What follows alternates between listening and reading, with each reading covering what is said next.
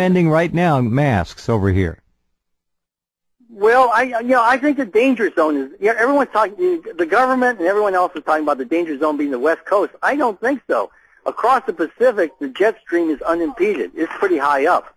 It's when it passes the Rockies, and basically the jet stream gets much weaker over the state of Illinois in that area. Okay, it dives down Chicago, the Midwest, and exactly. then you have the downdrifts then. By the time you hit the Alleghenies, Appalachia, places like Pennsylvania, those are the places that are going to see the fallout. So people in that zone, the danger zone, had better get the face masks and goggles, especially for their children. I mean, those of us who are much older, we have we're on death row already, but the kids really have to be protected. And schools have to start figuring out what to do about ventilation systems. Better filters on the schools, especially, and then in your homes too. Better ventilation, and then better reporting. Once we hear of a hot spot of a spike in the area, you just got to shut the doors and windows and turn off the ventilation, and don't drive with exterior vents. Oh, thank you. Oh, air no. Be recycled in your car. I've been telling people that for 20 years. Do not ever open those exterior vents because you're breathing the exhaust pipe of the car in front of you. That's how you have 100 to 1,000 times more buildup than you would just. Oh, it's crazy. Nuts. Yeah.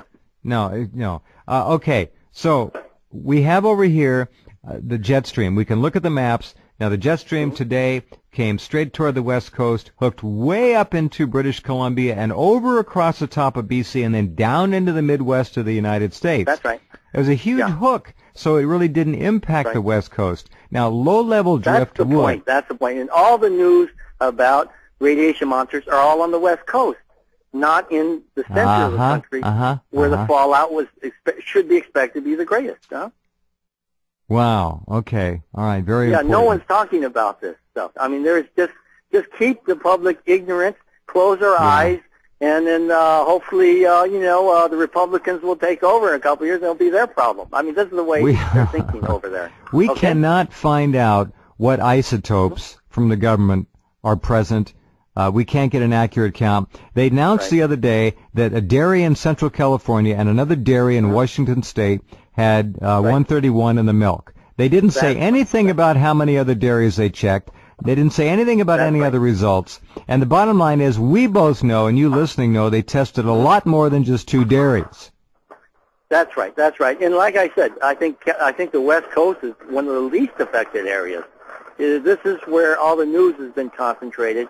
It's the rest of the country which is going to get it, especially the Midwest. I think Americans have got to create some sort of network to monitor this stuff and share news. There have to be citizens. At least out of the state and local government, which may be more responsible than the federal government. They should be. Forget the feds. We've got to have citizen scientists, citizen expertise on the Internet. It's got to somehow become aggregated together where people can. I've been trying to do that at Rense.com, and we're doing fairly well. We've got some really good people out there. Counts per minute, CPM, does not distinguish between isotopes. It's just a general radioactive activity. That's right. And that can be it can be background. Obviously. Yeah. And apparently there's strontium coming out, so that's pretty serious, fallout. That's stuff a nuclear bomb. So, there's very serious,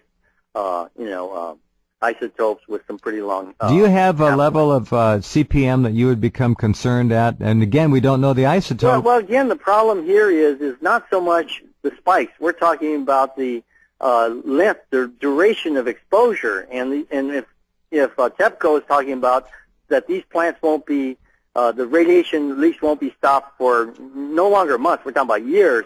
We're talking about very, very long duration. This is bioaccumulation, death, and danger that's going to last for a long time. Right, exactly. That's the whole Sievert issue is radiation in relation to human health. The actual higher Sievert ratings really don't matter because no one's going to get exposed to such high levels. It's the length of exposure, and the way we're looking at it now, exposure very long. The other problem is, what if you need to get an X-ray? In other words, if you need to get chemo and so on, you're basically going to be getting overdoses from now on because you're already been exposed for a long time to radiation. So it's a cumulative effect on the body.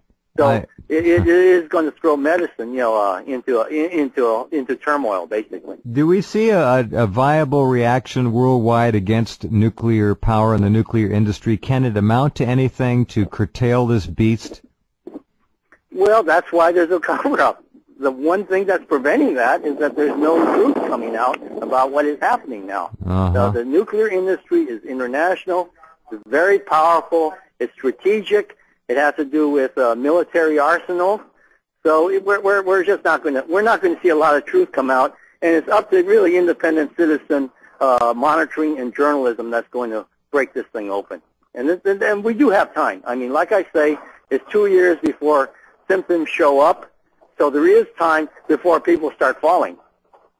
And they're going to fall. Now, there is also time during this 2 years to take precautions, and there are remediative, so-called alternative health, nutritional issues, detox, that can help remove the issue from the body and minimize your risks of dropping into real cancer. So these things are going to be talked about. We're pushing it as best we can. The element of fear in Tokyo, what are your reads on that now? How scared are the people there? I heard that 1/6 of the people have moved. A lot of people have left to further south. I mean, the embassies, they fled when they first got the iodine 131 readings. They just shut their doors and fled to Osaka. Now they're being encouraged to go back. They have sort of a gun to their head from the G8 or whatever, and they're reopening embassies in Tokyo to try to quell the fear. But the fact is Tokyo is irradiated, the water's irradiated, the air's, got contamination, the milk is, got is irradiated. So it's a dangerous place to be over a long term. Despite all the safety claims of these quack doctors that are being rolled out for TV.